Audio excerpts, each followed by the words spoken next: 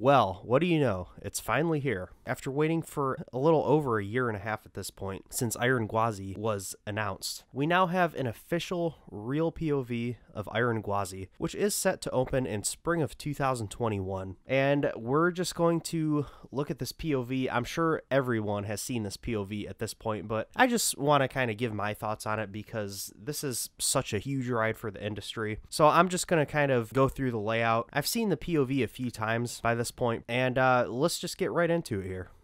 At the top of this massive 206 foot tall lift hill, you get flung over the top, go down the huge 91-degree drop, so it's just ever so slightly beyond vertical. Of course, I'm sure this drop is going to be absolutely amazing. First of all, it twists to the right, but you also have these incredible head choppers. And these are the first of a few sets of incredible head choppers on this ride. So going beyond this, we have this Outer Bank turn, which reminds me a lot of the Outer Bank turn on Steel Vengeance, which is one of my favorite elements. It is absolutely fantastic, provides really great sustained ejector air. You have another amazing head chopper here as you twist to the left, a couple more head choppers, and then you fly up to the right, and then you twist around into this inversion, which this looks absolutely amazing. It's kind of like one of those barrel roll down drops like you'll find on Twisted Timbers and Storm Chaser, but of course this is taken at a very rapid speed, as instead of coming right off the lift hill, you're just flying through it. After that, you have a really steeply banked turn here, almost an inversion with some crazy supports over your head. You have a small wave turn, and you're absolutely just hauling through this part of the ride. You have another small wave turn here. You're twisting around a little bit. You have the 0G stall, and you're basically just twisting around every which way in the typical RMC fashion, getting some more great airtime, some pretty decent positive forces as well. You have a couple more head choppers there, and then you end the ride.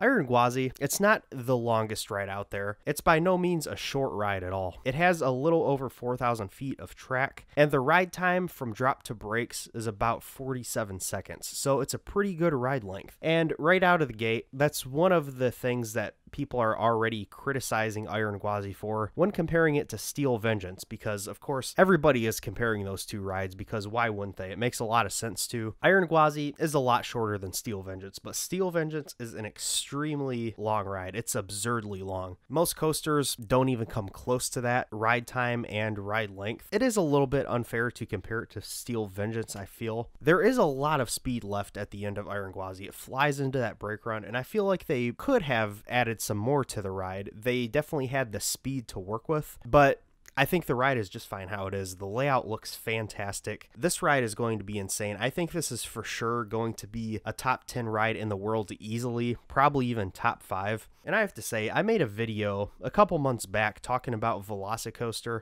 Of course, a lot of people are hyping Velocicoaster up, including myself. I was talking about how that could possibly be one of the best coasters in the world and how I think it might actually beat Iron Gwazi. If I didn't mention that in the video, I absolutely have been thinking for a while that Velocicoaster will most likely undoubtedly be better than Iron Gwazi in my opinion. But after seeing this official POV for Iron Gwazi, I mean, the competition is so tough. I mean, this is going to be really, really close. Iron Gwazi looks absolutely incredible. I can't wait to hear the reactions of people that actually get to ride it next year. It's going to be really exciting. This is definitely a great thing for the industry. I don't really have a whole lot else to add that other people haven't added. I will say though, I'm really burnt out by all of the quote-unquote enthusiasts online which like to complain about little nitpicky things here. I've seen some people calling this ride forceless. Somebody actually said this is more of a family RMC, basically saying it was a tame ride. I don't understand where that's coming from. It's just plain coaster elitism, in my opinion. It's just an elitist attitude.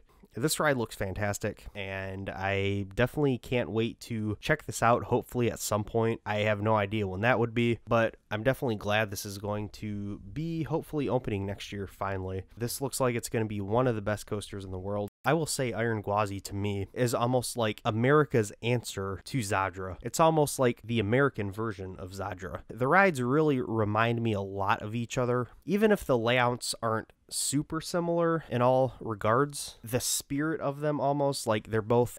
Iron Gwazi is basically a ground up RMC. I mean, let's be real. It's built off of the original Gwazi, but from what I understand, at least 75% of Iron Gwazi is just completely ground up. It's basically a ground up RMC. In any case, let me know your thoughts on Iron Gwazi. Thank you guys so much for watching. This is Coaster Daddy. Bye.